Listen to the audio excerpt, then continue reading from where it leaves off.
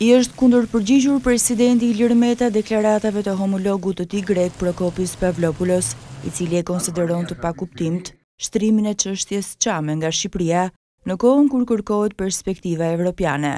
Këto deklarata nuk janë në sintoni me mesazhet dhe angazhimet publike të kohëve të fundit të ministrave të Jashtëm Bushati dhe Kotzias për të çliruar energji të reja pozitive në marrëdhëniet mes të dy vendeve,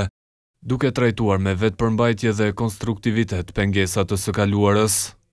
Spektri I bashkëpunimit midis dy vendeve është I gjithanshëm dhe me rëndësi të jashtëzakonshme jo vetëm për vendet tona, por mbi të gjitha për popujt dhe njerëzit tanë, është shprehur kreu I shtetit në një intervistë për Albanian Daily News. Natyrisht mund të ketë edhe çështje të caktuara për të cilat mund të ndajmë qendrime të ndryshme, por kjo nuk do të thotë të humbasim qetësinë në komunikimin me njëri-tjetrin dhe as për këtë arsye të cënojmë bashkëpunimin e gjithanshëm dhe jetik për të dy vendet dhe popujt tanë.